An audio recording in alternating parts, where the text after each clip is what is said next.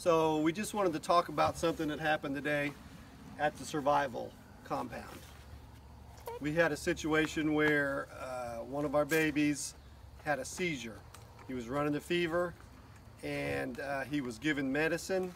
He was given ibuprofen and his fever spiked before the medicine kicked in and he had a seizure and he was rushed to the hospital. EMS, the ambulance came and they ended up rushing him to the hospital and everything worked out okay. But I guess the reason I'm wanting to talk about this is not that we haven't thought about it plenty in the past, but it was a reminder, a sober, scary reminder of the need for being prepared in any given situation. Now, say we didn't have an ambulance, we didn't have EMS, we didn't have a vehicle, would we have the knowledge to handle a seizure?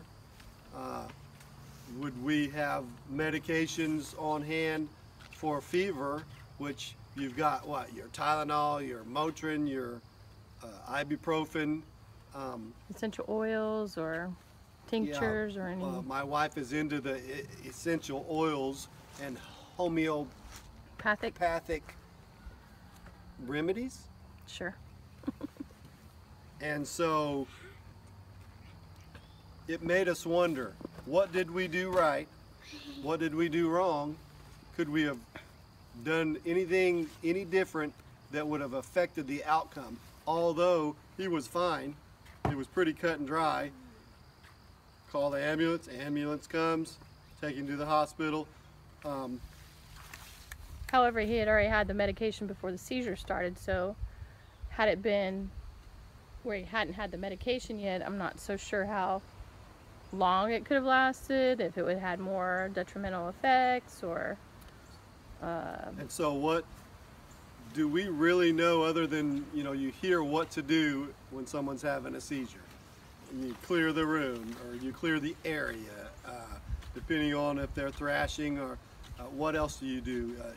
He was laying on his back when you laid him down.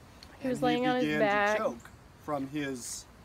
Like the spit was building up, I think, in his mouth, like the drool. He was kind of drooling as he was having the seizure, and he started gasping more. He was gasping and began to choke.